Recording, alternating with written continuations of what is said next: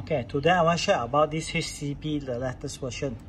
It's a HIK recent, HIK Central Professional.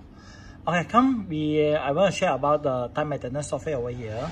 So we access to this HCP first.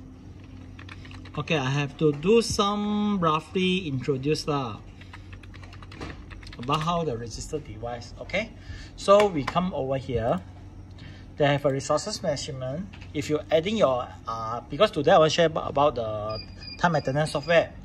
So over here they have access control. So we use access control for the time maintenance being. So over here they have already adding my device over here, and also the person already synchronized all the data. And so I also synchronize all the data, and inside have a sum of the transaction log. So we can immediately see the report after we set the time maintenance. Okay, we go into this access code. We go into the time attendance. Okay, we go to the attendance setting. Okay, first of all, I want to ask.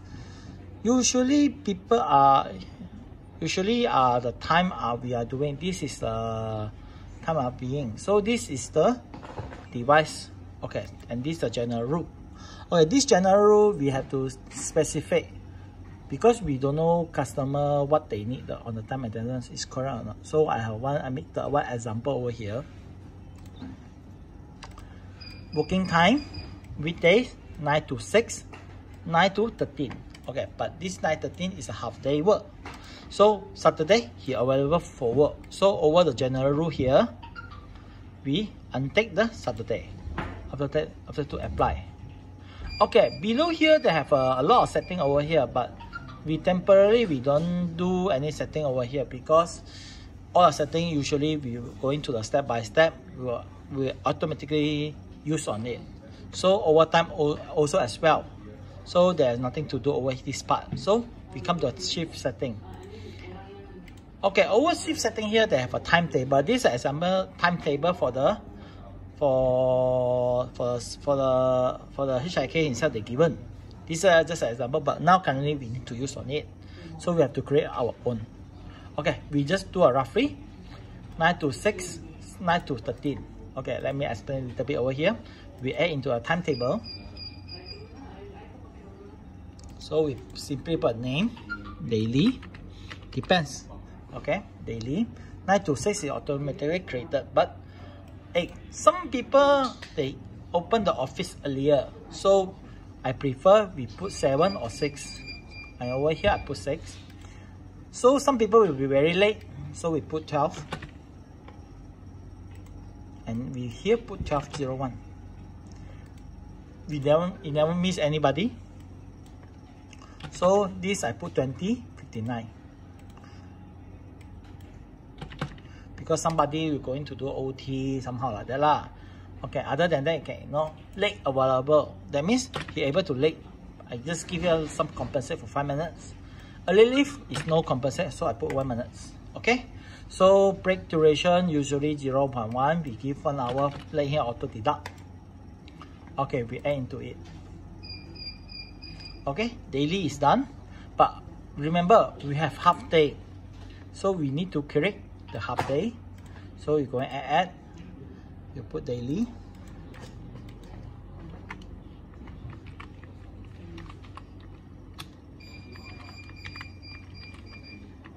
Half. Okay. So this 13 right, correct or not? So others you do the same. This I put 0.6. This I put 12.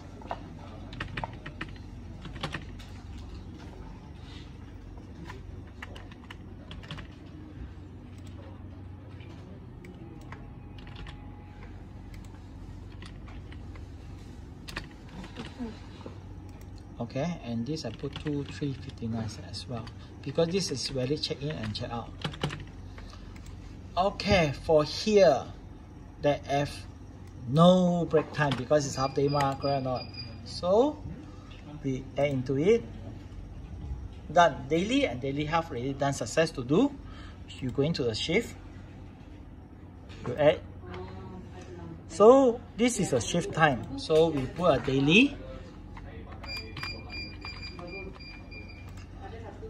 Okay, so this is exactly a timetable for this is a schedule for Monday, Tuesday, Wednesday, Thursday, Friday, and Saturday.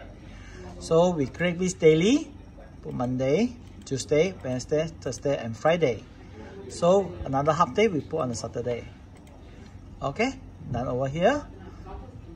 Okay, overtime. How we going to set overtime? So we go into this overtime, you enable it. Calculate overtime on the work day. Okay, this you put 1 minute.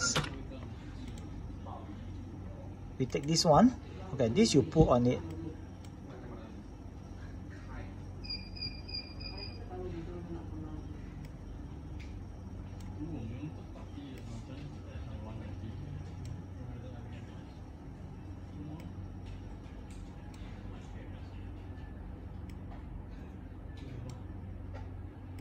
Why need to do extension? Because maybe he work more than that, more than 4 hours, 5 hours. So we make an extension over here, so that's how we can easy to catch on all the timetable.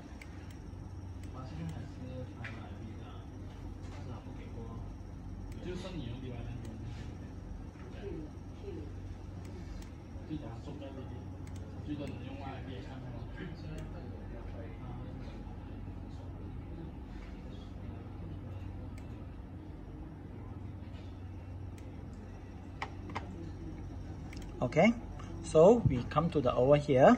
There is there no longer overtime for the holiday, so we add into it.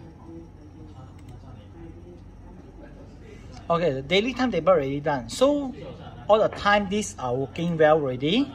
So it's done already. So one thing, who are going to follow this daily? So we're going to a shift schedule. Go to the assign schedule, shift schedule. So this is who are following this shift. So going to a set, you select a date effectively. Example, this I put March 1st, 200 time. You make sure over here, and also this we put March, but we set the year more farther away. I make it 2029. Okay, we press OK. So everything done. Follow this shift daily. We save it. Okay, so it's already done over here. So now we are how we going to do on the transaction log. Okay, I minimize this too because it's easy to see. Do you see this record and handling? This is external record. You see over here. Okay, this is the external record. So how we going to do? Time data already done. So we have to get the data from a device. That means the transaction log. But the transaction log, you can get from here. Get from device. Select your device. You press OK. He will get the data from the device. Everything of the transaction data he will take from a device, put into here. But depends on what you take. He will do loading. He will take all the transaction log. So that's why now he's taking on it. Now give us a little time. Let him to have a transaction. Let him to have a transaction to put into the system.